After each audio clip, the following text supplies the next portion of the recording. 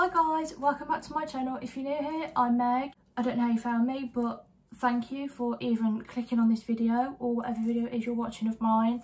Please comment what you liked about the video, what you'd like to see next. Don't forget to give it a like and subscribe to my channel. So without further ado, let's get into the video. So today's video, guys, is pretty much similar to last week's edition of the Unsolved murder. However, today I wanted to do something similar because a lot of you guys on Instagram actually said that you prefer unsolved murders to conspiracy theories. Again, I don't want this video to be too long. I just want to skip through it, get to the good bits of it. So give it a big thumbs up if you like it. Comment down below what you'd like to see next. Not that anyone ever does, but yeah, I'm just going to get on with the video, guys. So this video is actually about a man that was found in the 1st of December in 1948. Now, he was found on Somerton Beach in South Adelaide of Australia, and this man was found by a boy who was riding a horse along the beach. I think it was with his friend, and he actually saw this man and he carried on about his day with a horse, and then on the way back from the beach they saw this man again in the exact same position to what they saw him in last. However, he obviously hadn't moved, so their initial thought of, oh, he must be asleep, actually turned to something's wrong. And this boy was actually called Neil Day, and the man was clearly dead. However, the body was in perfect condition. He was wearing a pressed suit and tie, his shoes were polished, and he was clean shaven. So moving on, this man actually had no ID on him at all, and weirdly, all the tags from his clothes were actually removed. So there was no tags, so they couldn't identify like the clothes, the name of the man, nothing. So it was actually determined that the cause of his death was heart failure or maybe poisoning. However, the autopsy actually managed to prove that there was no signs of poison in his system, like in his body. So the last thing that the man actually ate was a pasty or like a pastry, because that was what was in his stomach, which is a bit weird. Like the last thing if you're going to eat. I don't know. Anyway, moving on. So his fingerprints that were taken, they were actually unidentifiable. Now, this means that he wasn't in any databases. This man basically had, no one knew him. He wasn't in any system, nothing. And no one came forward to identify this man. It was on the news and loads of people came to view the body from all over the world. However, no one recognised him and no one could identify this man as a relative or a friend or someone that they knew of. No one knew him. Moving on, from the autopsy that was done, it actually turned out that this man had a very enlarged spleen and internal bleeding in his stomach and his liver.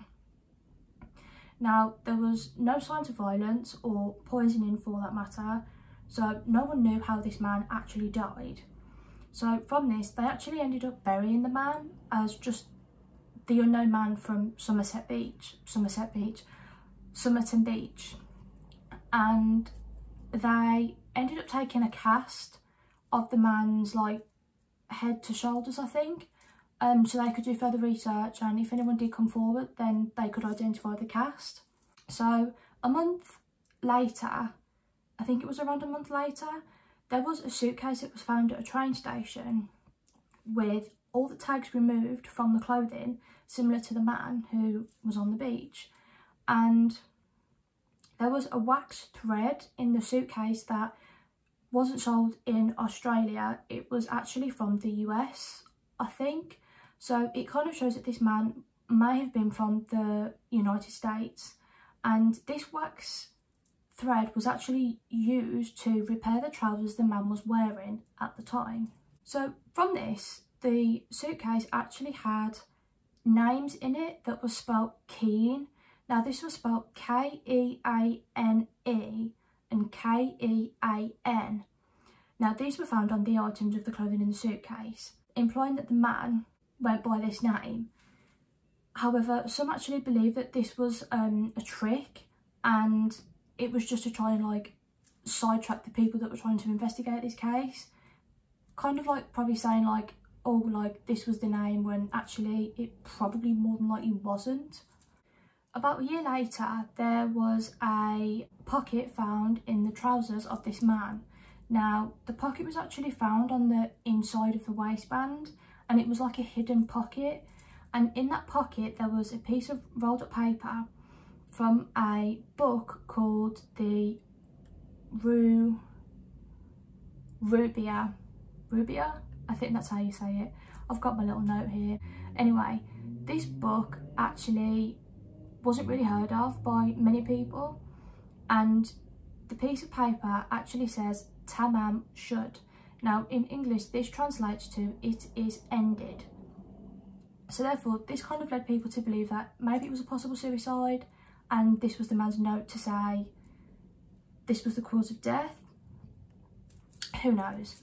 However, moving on from this, in July the 23rd, 8 months later, a man shows police this Rubia book that was found in his car. Now, his car was parked near the Somerton beach around the time of this other man's death. And this man said, I parked my car by the beach and I had the windows down and I went back, this book was in there. I didn't think anything of it at the time until I read this in the paper, and I thought, there's a piece missing out of this book, I wonder if this is the matching piece. And funnily enough, this piece of paper from the man's pocket actually fit in the book that the man found in his car. So this book, at the very back of it, actually had 5 lines of letters written inside, which was referred to as a secret code. Now, there was also a phone number written along the bottom of the book as well, just underneath from the code. However, the Australian Navy actually believed and claimed that this code was unbreakable. Now, the phone number actually led the police to a 27-year-old nurse called Jessie Jo Thompson, who actually lived like hundreds of metres from the beach where the man's body was found. So from this, on Jessica's interview, she was actually really invasive and she cried throughout her interview, and she actually was shown the cast of the man that died, and when she saw this cast she reportedly fainted, or very nearly fainted. However, she claimed to not know this man and basically said that she never saw him before, which, if you're going to faint from seeing a cast of someone that you don't know, come on, I mean, you'd put 2 and 2 together, wouldn't you? But anyway, just a bit after this, she actually gave birth to a son who had an unknown dad. However, this son, as he grew older, he supposedly had similarities of the ears and the jaw. He had the similarities of the Somerton Man. He had similar ears. I think there was a specific part of his ear that was actually the same as the man that was found on the beach. I mean, put 2 and 2 together, guys. Comment down below what you think, because for this woman to go from, I don't know this man, I've never seen him, but I'm going to pass out seeing his cast, to giving birth to having similarities. I mean, it's tough for you to say you don't know him. I mean, you'd just be honest, wouldn't you? So, nearing the end of this video, I'm going to move on to some of the theories that have actually been brought up for this man. So, the first one actually comes as a suicide attempt, which was, it will basically explain the note that he had in his pocket. I mean, there was no other reason for that note to be there. However, another one, he says that he was murdered by Russian spies, because during this time of his of this man dying, there was actually a spy ring in Australia, and a man saw another man carrying a man along the beach. I hope that made sense. Basically implying that this man saw a man carrying possibly a dead man along the beach.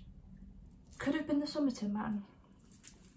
Another theory is that in 2013, Jo Thompson was said to have been a Soviet spy, and her daughter suggested this as her mum had quite a dark side, and for the daughter to suggest this, it kind of, it would make sense, like, for someone's daughter to say something like this and accuse their mum of something, you would kind of think,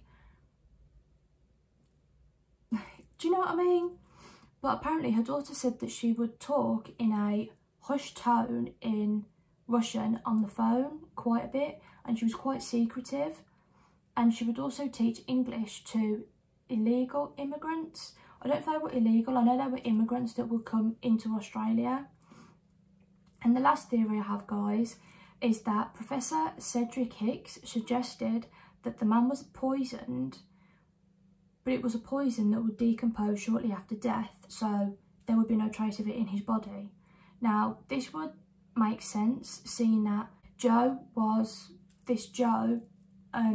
Thompson was actually a nurse, and she might have had access to like rarer poisons that not many people would have access to. Because of her being a nurse, she might have actually been able to access them and like implement it into the man for the man to die. I don't know, but that one makes more sense to me. I think if it was a suicide, then doing it on the beach, I don't want to analyse this and pick it apart, but the beach is always considered nice scenery, so it's not a nice place to do it as such, but it's not like in a room on your own. You've got the beach and the sea. The Professor Hicks one about him being poisoned and the poison decomposing before anyone could find it, that adds up as well. But comment down below what you think, guys. I really hope you enjoyed this one. This was actually an Australian one and was different to the last one, who was actually a British one. I did try to find some British cases, however I didn't find it hard, but I got this one again, I know, again, off BuzzFeed Unsolved. I'm obsessed with BuzzFeed Unsolved, and this one intrigued me the most because no one knows how he died or what happened, and it just fascinates me. If you have any cases that you want me to look at, or any conspiracy theories or anything at all, let me know down below. Don't forget to give this video a big like if you enjoyed it, and subscribe to my channel if you want to see my face again. Thanks so much for watching, guys. I really appreciate it, and I will see you in the next video.